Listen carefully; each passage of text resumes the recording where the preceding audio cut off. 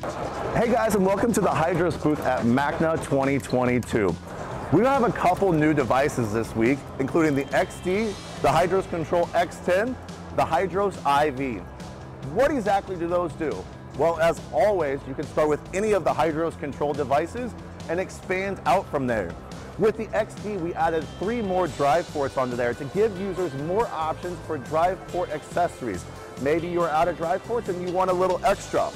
Then we went a step farther and introduced the Control X10. With 4 variable speed liquid dosers on there, these dosers are high quality and can dose anywhere from 0.1 milliliters a minute all the way up to 100 milliliters a minute. So multi-function, multi-use is great for any aquarium setting we are attempting to dose in. The X10 also complements the Hydros IV quite well. The IV is an isolation vessel. It takes sampled isolated salinity tests, sampled isolated pH tests, and can test for alkalinity on any Hydros device that has a pH probe. All that's needed is 3 dosing pumps and a pH probe, and your ALK test is set up and ready to go. So we were really excited to get that to the market because we know how much you guys have been asking for such devices. So this was just the tip of the iceberg. Let's take it over to Carlos to see what else is new. Thank you, Connor. Now, let's go ahead and release the Kraken. The Kraken is a power distribution device. Technically, what it does is it takes 24-volt power bricks and replaces them. You can have up to 8 devices connected to the Kraken, and they're all going to be powered by a single super brick made by Meanwell. Now, Meanwell is the best company when it comes to creating power supplies. They have medical grade power supplies, they have industrial grade power supplies, and they also have consumer grade. So this one is a industrial grade power supply. So how it works is you take a pump or a light. What we're going to do is we're going to take that power supply and put it away and then connect the light directly to one of these red force ports, therefore replacing the power supply. Now, as I said before, the Kraken can take 8 power supplies away and turn them into one single power supply. In addition to that, we also have a set of 4 12-volt ports that can also replace 12-volt power supplies for a total of 12 power supplies that you can get rid of.